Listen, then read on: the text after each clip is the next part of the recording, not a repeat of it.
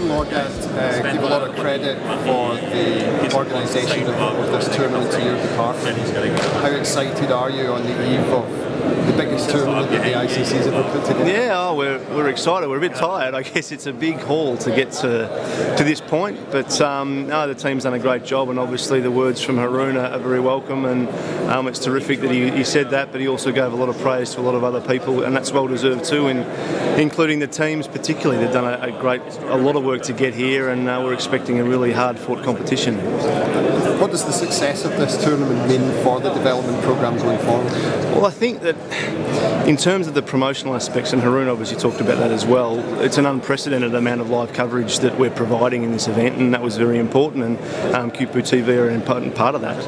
Obviously the last 3 days as well, being on ESS, being broadcast around the world is a key component to putting the associate and affiliate world really on the map, and that's a key component of our strategy.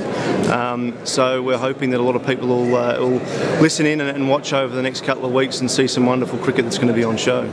People will obviously be aware of some of those countries. Performances from Ireland, the Netherlands and Afghanistan the last few years have caught people's attention, but there's some great opportunities here for some of the smaller nations to make an impression as well. Absolutely, and the fact that this particular tournament is the first one that allows all members to qualify for the World 2020. We've had 12 regional qualifying events over the past sort of year to get through to this stage. So countries like Oman, which is just down the road from the UAE where we are here, Papua New Guinea, Bermuda, Nepal, far-flung countries, but play cricket very, very well, and that's, at the end of the day, that's the core of the development program, is developing cricket in those markets. And you mentioned the UAE where we are.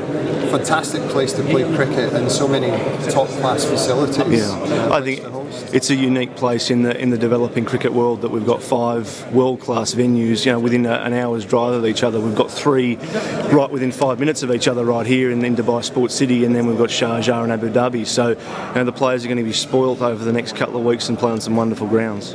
Well, we hope you get some sleep during that. And you too, Jack. And enjoy the tournament. Okay, cheers. Thank you.